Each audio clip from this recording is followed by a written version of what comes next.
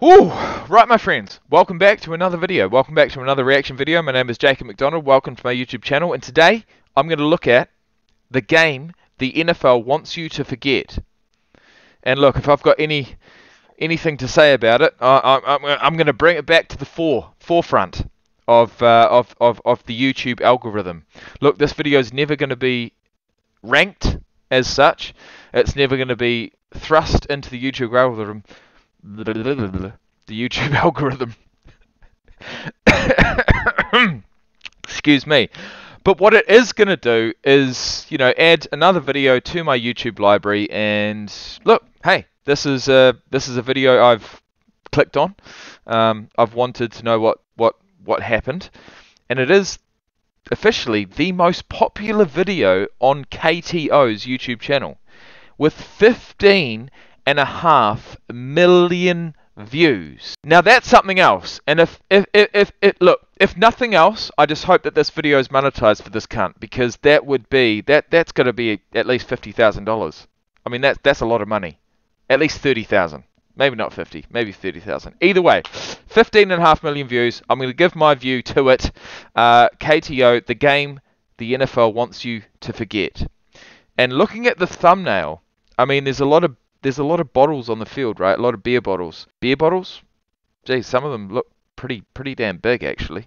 They could be wine bottles. Either way, why on earth was the crowd that determined to throw that amount of beer bottles on the field? I mean, at the end of the day, like that's disrespectful. One beer bottle to the head can actually knock some cunt out. And I'm going to say there's thousands, hundreds, if not thousands, of beer bottles on the field. Either way, 9 minutes and 10 seconds long. The game the NFL wants you to forget. Let's get into it. This video is brought to you by Squarespace. Yeah, whether you need a domain, website, or online store. Come on, man. A day where NFL themselves. People are getting hurt. Oh my He's God. Down, split his head. And it's getting ugly here in December 16th, 2001. Jacksonville versus Cleveland. And he's down, split his head wide open. The fans have got to control them.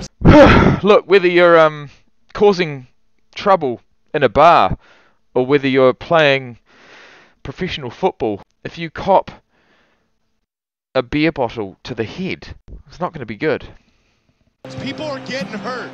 December 16th, 2001 marks a day that the NFL wants you to forget. Can't be doing that. It was a complete and utter catastrophe. A day where NFL officiating was a total disaster and showed how scary and disgraceful an angry mass of sports fans can be. But is this Jacksonville or is this Cleveland? Well, being that there's a Cleveland Browns helmet there, I'm assuming it's a Cleveland Browns home crowd. A few years to really put this into context. Well, look at this. 1990 Sports Center, eh? Coming up next on Sports Center, artwork. The Browns are indeed coming to Baltimore. The Browns make a run for Baltimore, leaving no joy behind in Cleveland. In 1995, Cleveland Browns owner Art Modell had become public enemy #1. The Cleveland Browns in the early 1990s were considering a move to Baltimore. Wow, that's something I didn't know. After he decided to move the Browns to Baltimore after that. What is that? What is that? Is that a sick? To say that Browns fans were upset. What the fuck's going on here? Understatement. The NFL. Okay, so alright, so the Cleveland Browns broadcasted their plans to possibly move away from Cleveland, and I'm assuming the Cleveland supporters did not like that one bit, and they are, well, by the looks of things, destroying the home stadium. Was created in Canton, Ohio, which is now home to the Pro Football Hall of Fame. That's only an hour away from Cleveland. Taking away the Browns would be like if the MLB allowed the Yankees to be relocated. Fans begged and pleaded for the NFL to give their franchise back, and after 3 and they did. Seasons without a football team, Cleveland got their wish. Only 1 season after they got 3 seasons without a football team. Now what happened there? Why is that? Either way, who the fuck is Couch? That's what I want to know. Their former team had already won a Super Bowl. After their first 2 seasons ended in disappointing fashion, they had finally gained some momentum in 2001. Throughout the first 12 games, the Browns had fought to a respectable 6-6 record. Matched up at home versus the Jacksonville Jaguars, this was a must-win if the Browns wanted a shot at the playoffs. White lines up as the Fourth quarter, minute to go. Browns ball, 4th and 2. They're going to go for it. 10 yards out, well, 15 yards out, what have you. Jacksonville 15-10. What happens here? What happens here? Well, only time will tell. Let's see.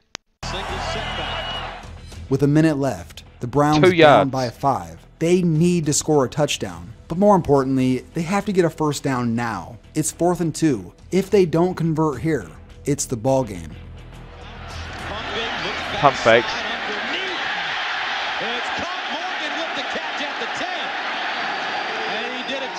Well, it's definitely a first down. Surely it's a first down. Surely. Now just spike the ball. Don't even waste the play. Surely. Or maybe they're even calling a play. and he spikes it. And the clock stops with 48 seconds remaining. And I'm just wondering if that was going to be one of those. Honestly, guys, I'm watching this and I'm confused. I don't know what's going to happen with 48 seconds left in the game. Cleveland do convert the first down, and they do spike it to stop the clock. 5 points down. They need a touchdown. They're within range. They're within the red zone. What happens next? Fake spike. I thought he was going to do that. Now, here's the dilemma. Jaguars coach Tom Coughlin is begging for an intentional grounding, which was true. You can't fake a spike and then spike it. This should be a penalty and a loss of down. The announcers are in agreement. This looks like this will be the call on the field. Even though it'll hurt the Browns, they still have a chance to win the game. So Yeah, in fact, I actually don't know if I've ever seen that. I don't know if I've ever seen a fake spike and then a spike. what we've been told, that the replay officials on Look, the if that's illegal, that's illegal. I wouldn't have a clue, but previous play, the fourth down play, they tried to buzz the referees on the field, and they wanted the ref to take a look at where the ball was on the Quincy Morgan look at that! reception.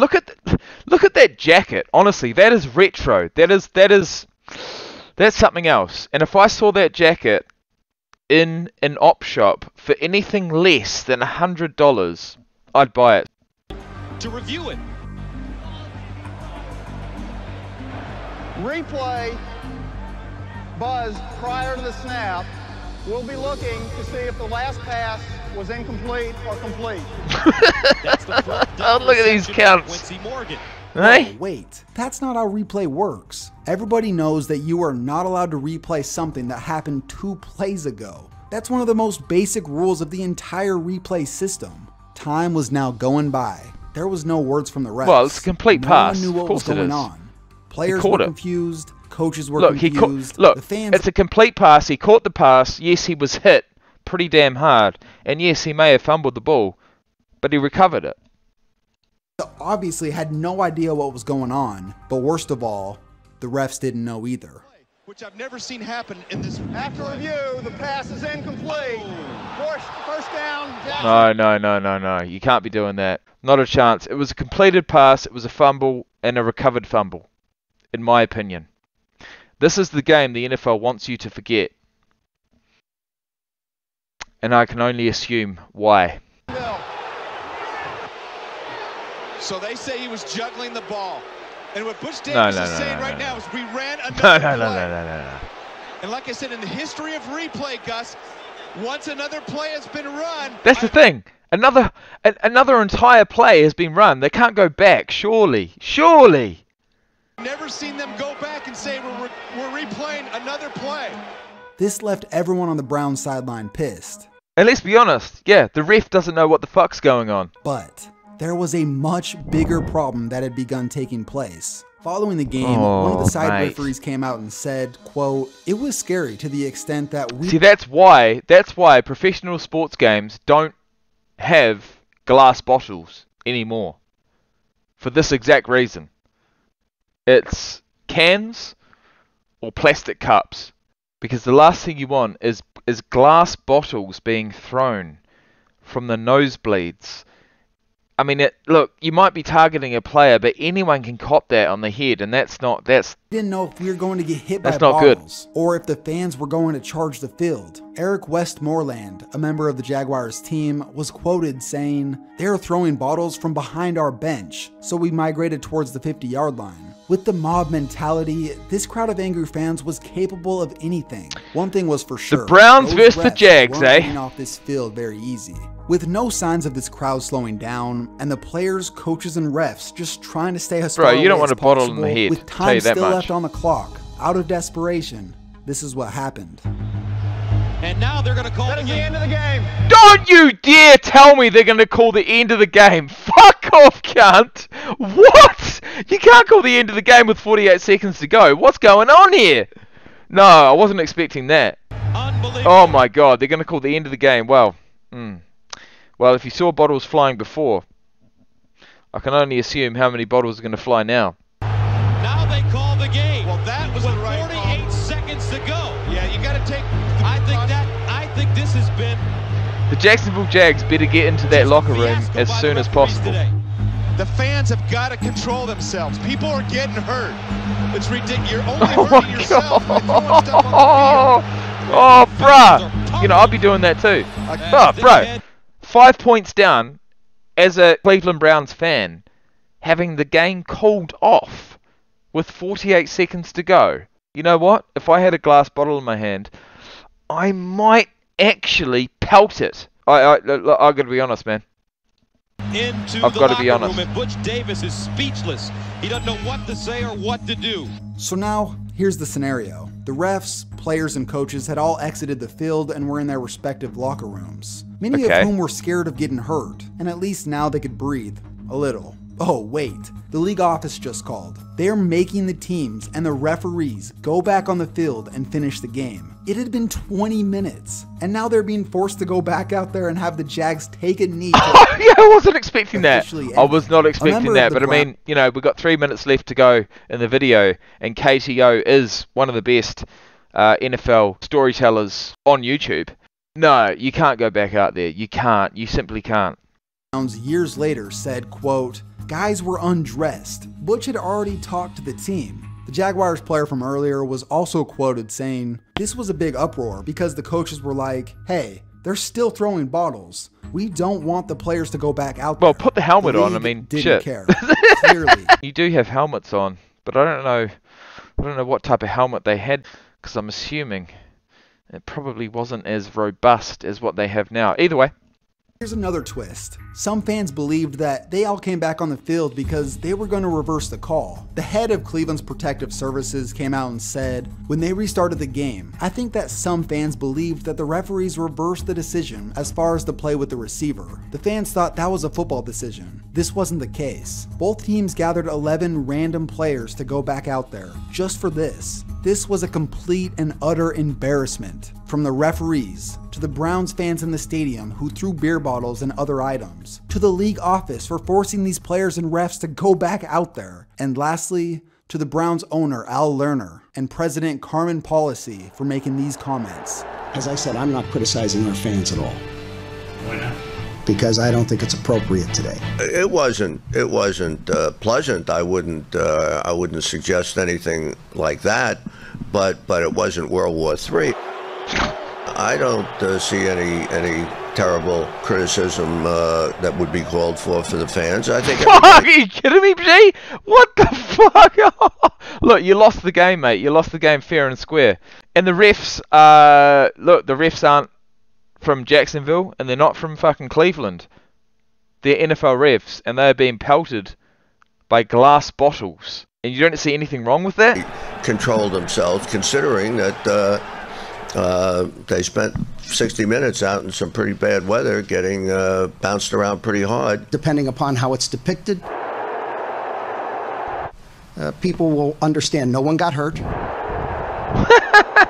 Something very weird happened, so Are you kidding me, G? fine. We didn't have the most stable You know people what? in the world. You know what? After watching that, I honestly feel like pelting that cunt with a bottle himself, just to see if no one got hurt. I really do. I really do. Look, as a Jacksonville Jags fan, I mean, I don't mind the win, but the absolute ignorance of these motherfuckers is something else. Reacted. It's something else.